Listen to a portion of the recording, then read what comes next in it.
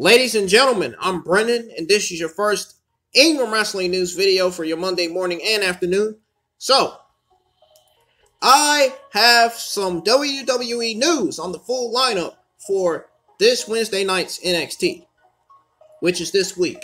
So, it reads here on the TV screen that WWE NXT is bringing another show to the USA Network in a nice change of pace. They are announcing a few matches early. With Ringside News, my sources previously reported that Finn Balor's #1 contender is set to be determined next week, which is this week.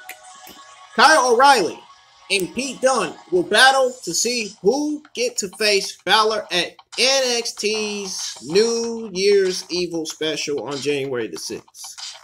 The company has also announced that Toni Storm versus Rhea Ripley will go down this week. That match could tell a story. It could tell quite a story. Now, I have a gut feeling that Raquel Gonzalez is going to interfere in this match. She's going to interfere in this match like... perfecto! Anyways. Also, Karrion Kross will be in action. His opponent has not been named yet. Odds are it will be very unfortunate for the person Kross faces. Leon Ruff and Kushida will also team up to face Austin Theory and Johnny Gargano.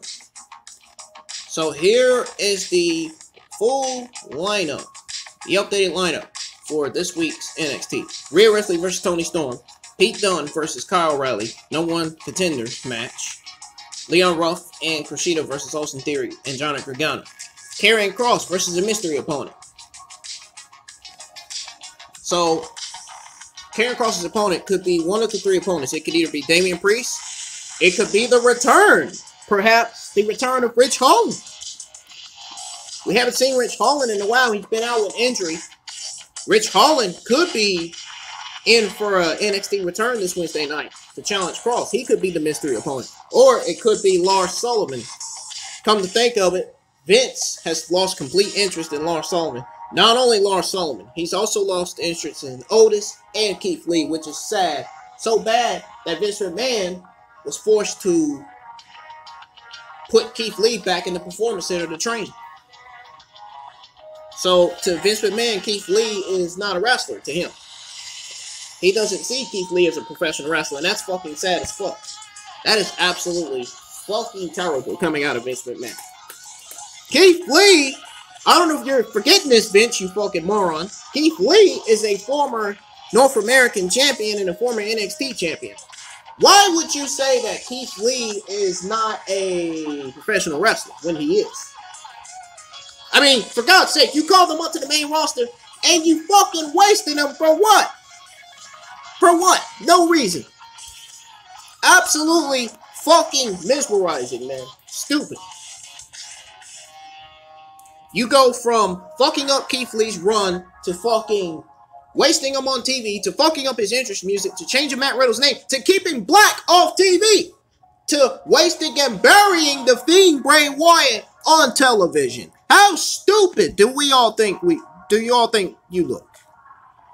How stupid do you think you look? How stupid do you think we look? Really? So Vince, you just don't know it yet, but you're gonna realize it sooner or later. You've made a big mistake. A big effing mistake. Really. But Kross's opponent could more than likely be Damian Priest, because if you think of it, Kross did attack Damian Priest and powerbomb him on the ground last Wednesday night. So it could be Damian Priest. Folks, that's gonna do it. Hit that like, subscribe button. Turn on the bell for notifications. If you enjoyed this video, hit that thumbs up. Please, give me your comments and thoughts on the news on the full lineup for this week's NXT. So, folks, have yourselves a good Sunday. See you later. Oh, I'm going to be streaming today, so I'm going to be posting a poll on what game do you all want me to stream on today. So, see you later.